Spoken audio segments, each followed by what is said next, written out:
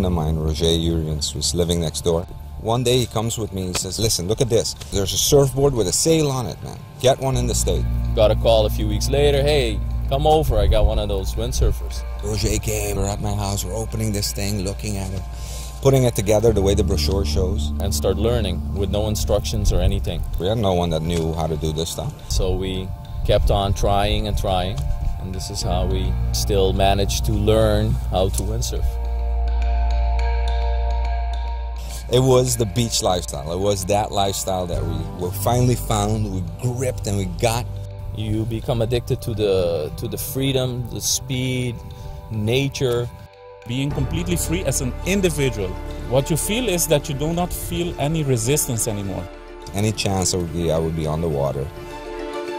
We used to look a lot at what they were doing in Maui and then try to do the things here. We were doing it day and night. In the weekends, it was all the way to nighttime. The sun's down, they can't get us in.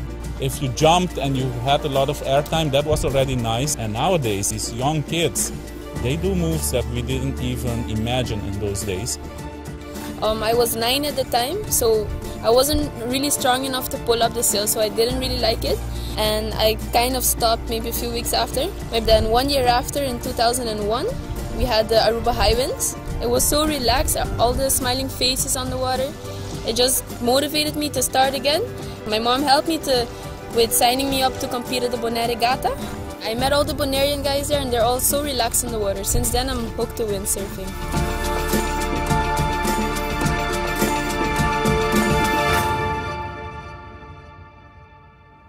You cannot start right now and in a month achieve the greatest moves.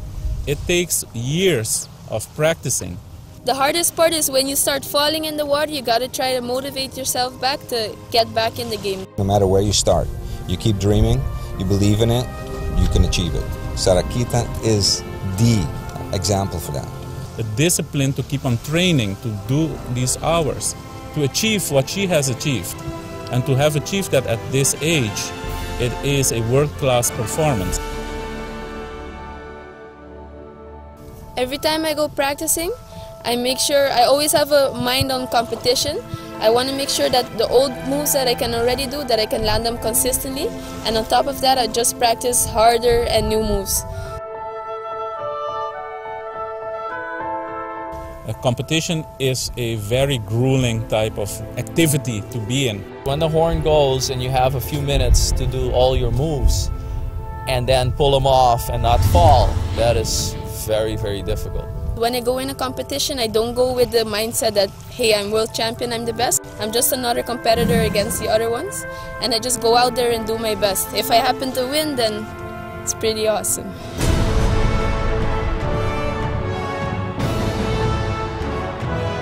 You wanted to become local champion. Then you look further.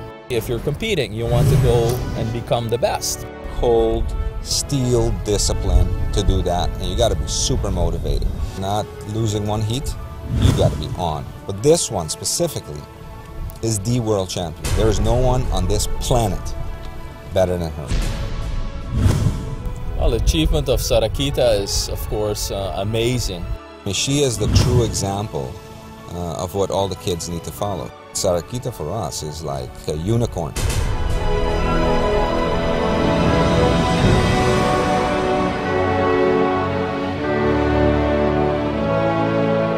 We should recognize that. We should put her on a podium for the children of Aruba to see, and when they notice how much of a hero she is, that they will emulate her behavior. I love to see kids on the water. It's super cool to see them smiling when they're sailing and enjoying themselves. They're coming to the beach, practicing a sport. They're developing social skills because you meet so many people here at the beach. And it's just another way to keep them busy. A lot of women think that it's a man's sport and that you have to be really strong to do it. But nowadays, you don't need to be strong. The equipment has been modified through the years. It's super light, so it's really easy to handle. The fight at first was becoming world champion. The challenge was to stay there, and that's the hardest part. Nobody wants to see you in first place. They're all fighting for that spot. At first it was just trying to prove yourself to people, but now it doesn't, you don't have to prove yourself. I just want to go out there on the water and show what I got. Over the years I would like to win a slalom world champion title. Hopefully I can keep my freestyle title for many more years and maybe even go for a wave title. Everybody wants to be successful, but in their own way. Maybe it sounds cheesy, but maybe later help make a difference in the world, or maybe a difference on Aruba. She dreams. No one ever broke her dream. Here you have a Sarah-Quita that is #1. I mean, you know, in freestyle. She exemplifies everything. She exemplifies the balance that you get, the spiritualness, the beaches, the wind, the ocean. I mean, this is what we sell as an island. She is now the idol. She is the hero. She's the role model of a lot of people. And look at how young she is. It's incredible. It's great. We should cherish this.